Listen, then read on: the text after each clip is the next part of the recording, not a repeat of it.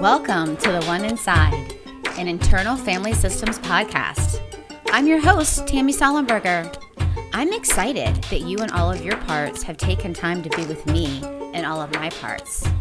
If you are a coach, a client, a therapist, if you are in business or education, and you're curious about the IFS model, you are in the right place. Now, let's see what happens on today's podcast.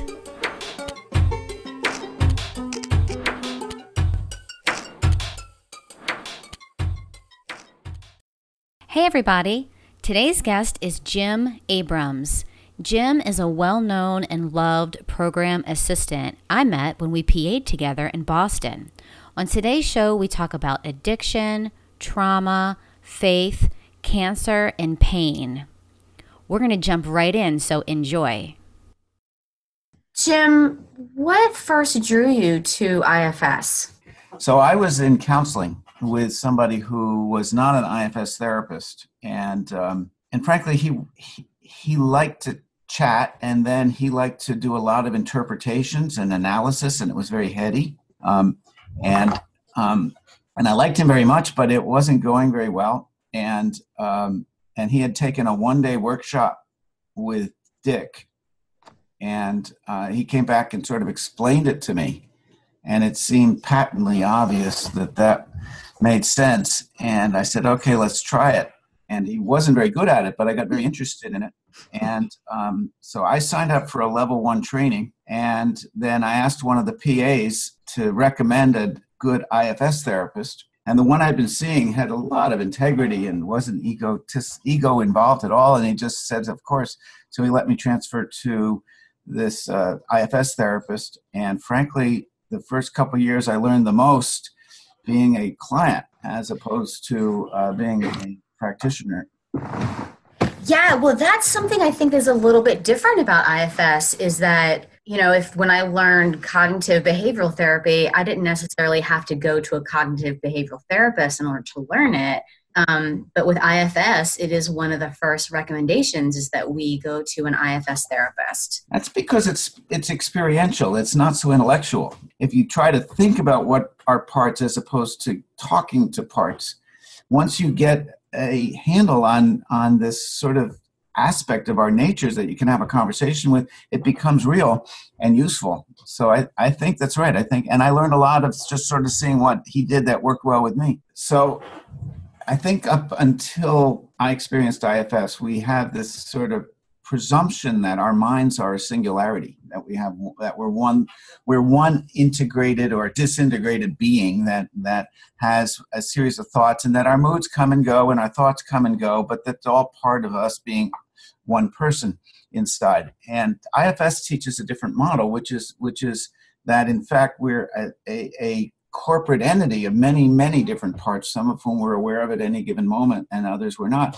some of whom actually can hold opposite points of view. And I think any experienced therapist, I had worked for 30 years before I learned IFS, sort of understands that there are these genuinely different sub-personalities, whether they use them as metaphors or as real parts, so that you talk about the parent voice or a little child voice. And there's all those aspects of work that you come to that just makes sense. And then when the model was explained, it just seemed, yes, that's I've sort of been doing that, but just not with a lot of discipline or protocol. I wasn't doing it very well. I like that you're like, yes. When it's explained, you're like, yes, that just is. Yeah, it made sense. Yeah. So we talked about this idea of using the model to explain why people behave in certain ways. And I know you work a lot with addiction. Yes. So can you spend some time talking about that with understanding addiction with this model? So I think everybody experiences trauma early in their lives. It doesn't matter if it's big trauma like being abused and beat up or abandoned, or whether it's little trauma like being told we're just not good enough in all sorts of myriad ways that happens. But at some point or another, we develop a sense of a deeper inner sense of brokenness and of not okayness, and that aspect of this deeper aspect carries some shame and So, for example, a child whose parents are not paying adequate attention would naturally assume that it must be something wrong with him, that he wasn't getting what he needed. He has no other way to understand that. So he develops an idea about himself that actually perpetuates itself regardless of circumstances, so that anytime anybody later in life isn't very nice to him, that meaning sort of activates and creeps back up and says, I told you, you just aren't very likable, or you're not very worthy, or you're not very, you're never going to amount to anything, or whatever these inner voices are that somebody takes on. And it becomes a point, it gets to a point in which it's hard to function with that much negativity going on. So we develop these protector systems that allow us to push all of that away and to keep it out of our consciousness. Unfortunately, it's very easy for people to get addicted. And we think of addiction as drugs and alcohol, but I don't know about you, but around 9 o'clock at night, I like to go find what's in the kitchen and go back and back and back. And I think many of us have habits and patterns that whether it's always looking at our phone anytime we get a spare moment, we have many patterns that enable us to protect those broken parts of us that are deep down inside in a way that creates some distraction and relief and the like. Yeah, Jim, that is beautiful, and a beautiful description of why we behave in ways that is so ugly. And we behave in these ugly ways, but the way you just described that is that, the ways that I behave that I don't like is protective, is a part of me protecting me. And the part of you that doesn't like them is a part of you. Okay. So there's a part of you that wants you to be well behaved and that thinks that you need to be able to manage your behavior in order to be acceptable in the world and loved by your parents and holy and a good person, and all those other kinds of higher values are actually a part. The problem is that part hates the part of you that wants to eat chocolate, or that wants to have a cigarette, or that wants to go gamble, or that wants to look at porn, or that wants to have an extra drink or 3 or 4, and so forth. And so in working with addiction, recognizing that each of these parts has good intentions is very helpful. Yeah, I think it's such a different way of looking at addiction. Right. So shame-based. The more I go to the kitchen to get the chocolate, the more I hear, you're so fat, you're never gonna lose weight, you're just a fatty, and then I just want to eat more chocolate. Exactly.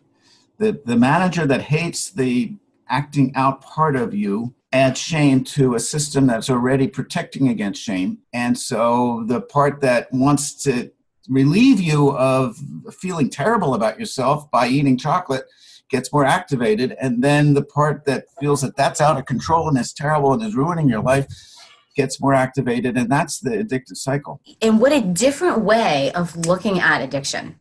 Right. So in working with addicts, the thing to do is to get permission from the part that hates the part that wants to act out. But we pathologize this whole thing so much in our society that we name it as addiction as opposed to a part that is trying to solve a problem in a bad way. The little girl who is in 7th grade and who's not very social and doesn't feel very attractive can soothe herself by developing an unhealthy relationship with chocolate. And the little boy that is in 7th or 8th grade that is socially very shy and not very well accepted, when he has a drink or two, suddenly has this very sharp, attractive sense of humor, and people start to be attracted to him, and he's going to want to have a drink. And so I describe to people who are working with addictions that the addictive behavior is like grabbing onto a log in tumultuous waters, and it gets you through. It works. Yeah. But now they fall in love with the log and can't let go.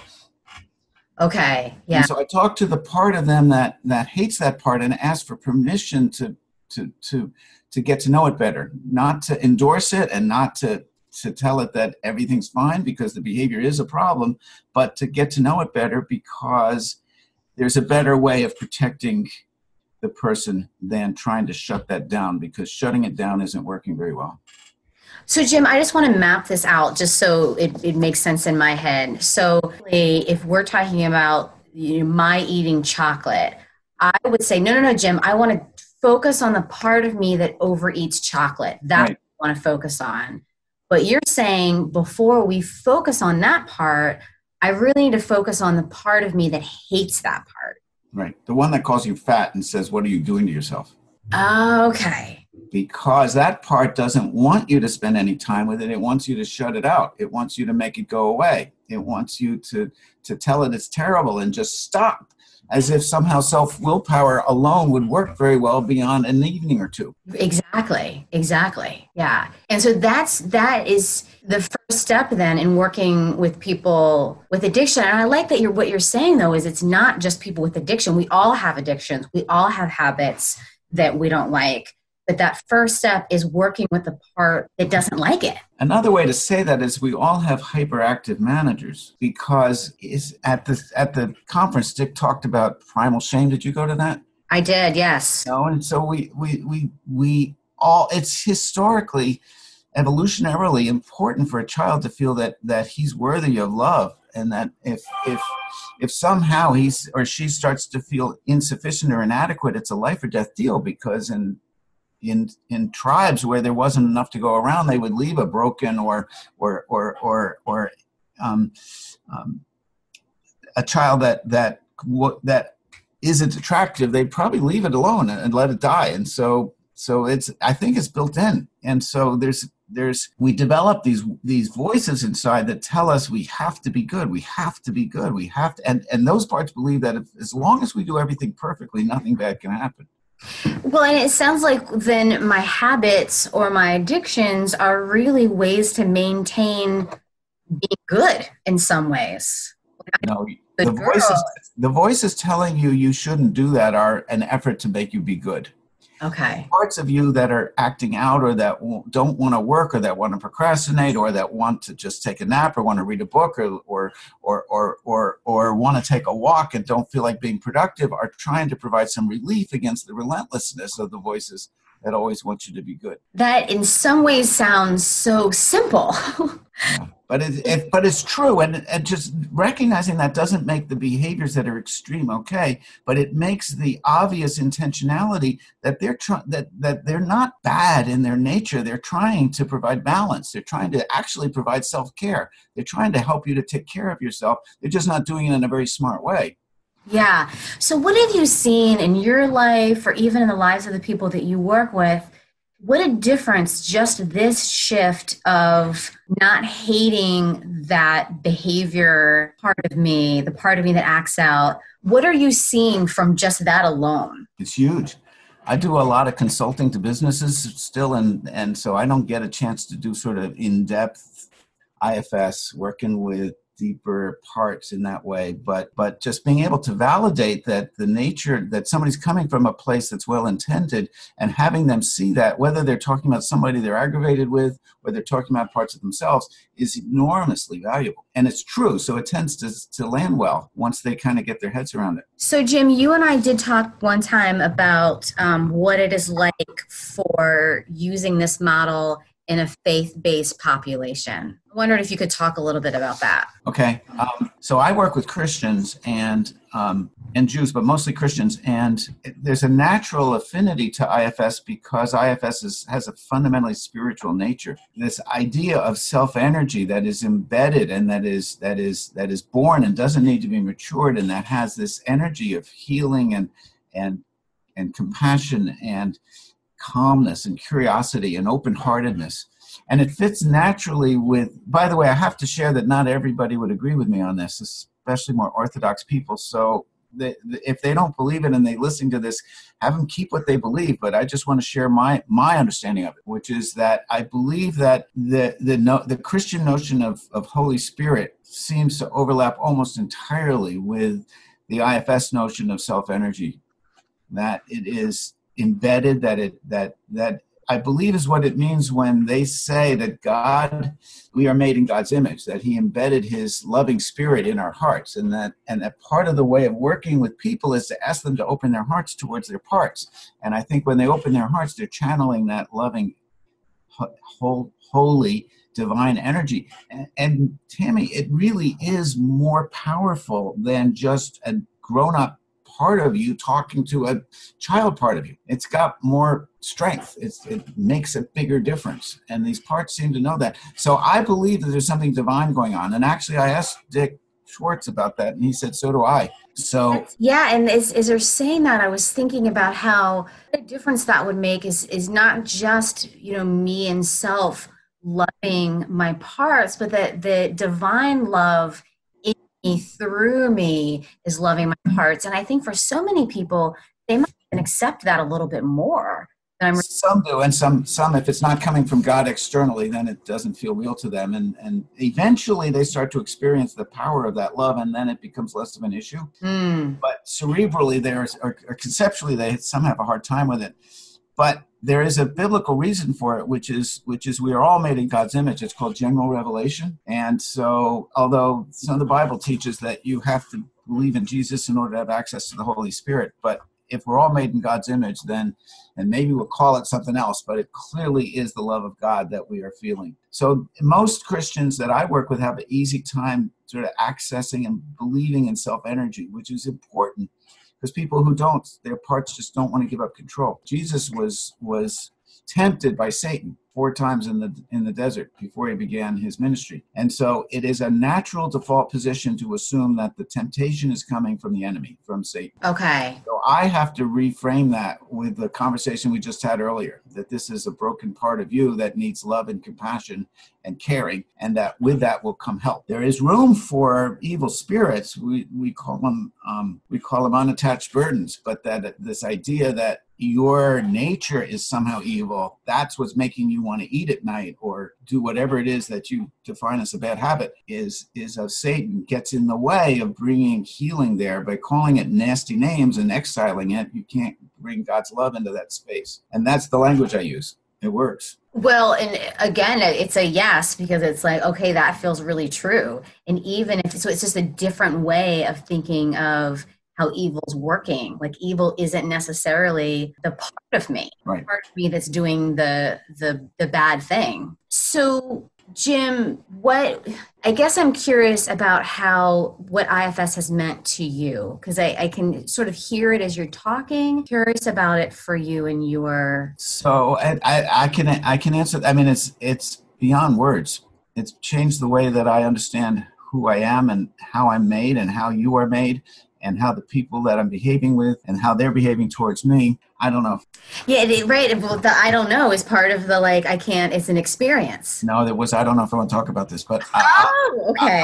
I think I will. So I don't know if you know this, but I went through a very severe bout of cancer, and it was stage 4, and it had already metastasized, and it's prostate cancer, which is glandular. So the way in which they treat that, besides the operation and radiation, was to take away the hormones that fuels the prostate cells, which is devastating to your body because it takes away your vitality, and your muscles shrink and your bones soften, and your system just doesn't like not having it.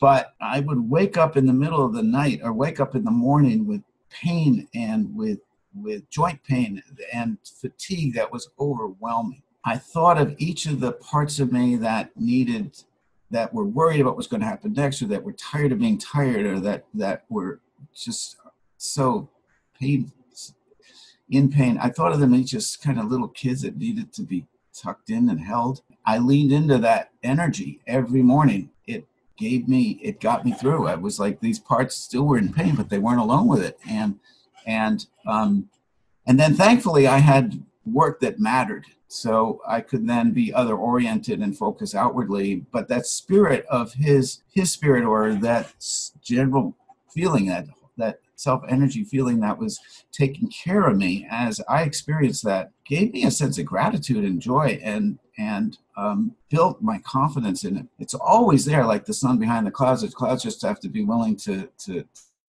part. And so it's made a huge difference in my life. It's a huge difference in my life. But also, for example, if my wife talks to me in an impatient way, parts generate parts. They elicit parts. So an attacking part tends to generate in me an part that wants to attack back. And sometimes it does, but oftentimes I recognize that she's in a part and that she must be really tired, or that she must be injured, or I must have said something or whatever. And if I can talk to her in a way that recognizes that it's not very pleasant, but it's trying to protect her in some fashion, then I can talk to her with some curiosity and an open heart. And self-energy also elicits self-energy. So if I talk to her in a loving way, it tends to diffuse the moment quickly. Jim, you just said so many beautiful things. And I just want to say, before we talk about marriage, that I just really appreciate you sharing with me and sharing with the listeners your personal story, and something that's so vulnerable and really amazing. And I think about the people that are listening that have pain. Right. Their pain different. And that would be life-changing. That would change the quality of their life if they could relate to their pain in the way you related to your pain. I hope that doesn't create an expectation that they should automatically.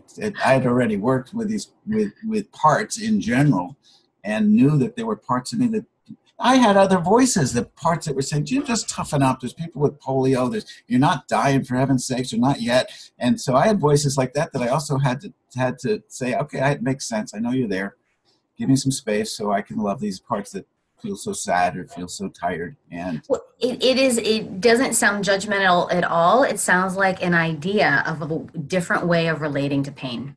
So Jim, here's my IRL problem. When I come to my husband and I say, I need an amount of money for Christmas, I feel really frustrated and really angry because he wants me to spend a lot less. And I'm like their expectations, my dad and my mom and nieces, and I have all these people that I need to spend for, and I just get really frustrated with him. And then he's frustrated with me, and I go spend double the amount that he tells me that I'm allowed to spend. So tell me what's happening. Of course, we're just making this up, right? Yeah, right. This is not true at all. Okay.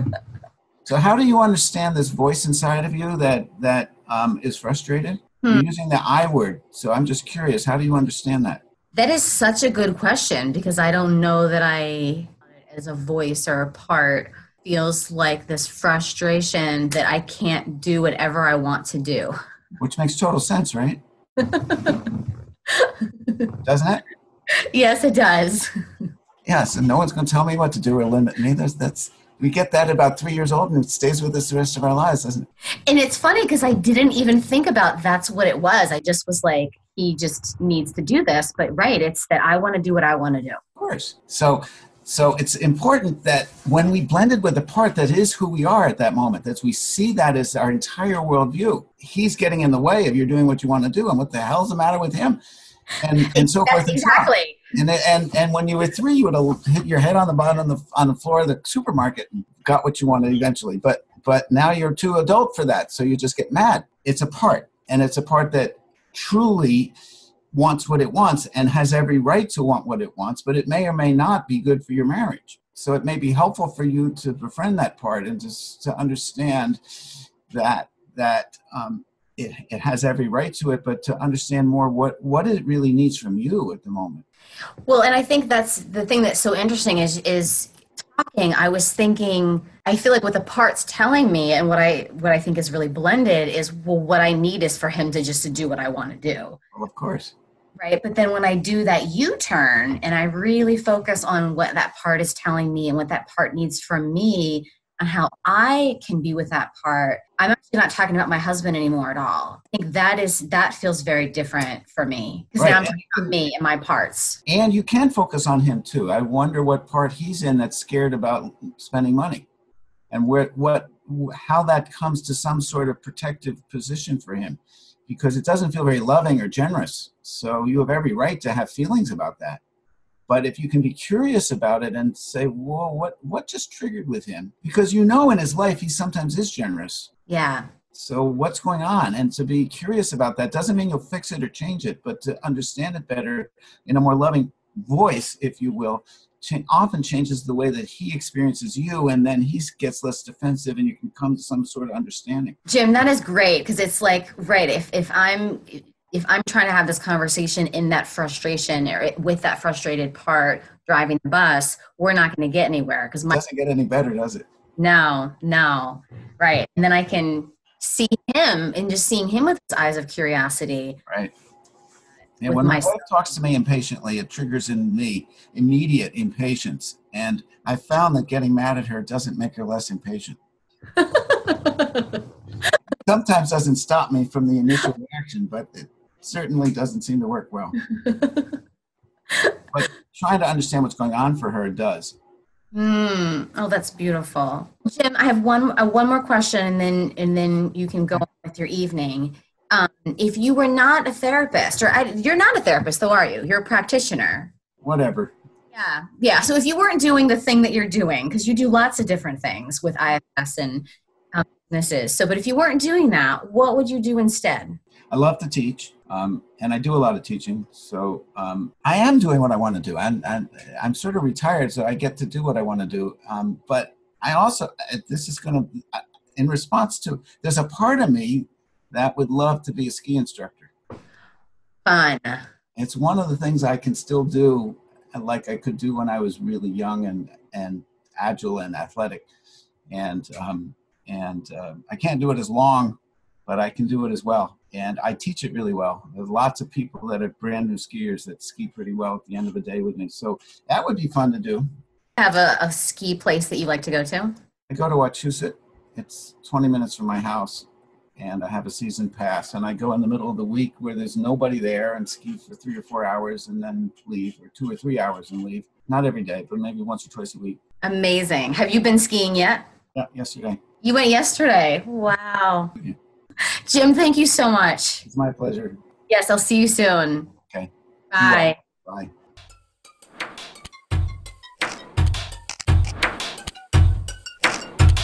Thanks for hanging out today.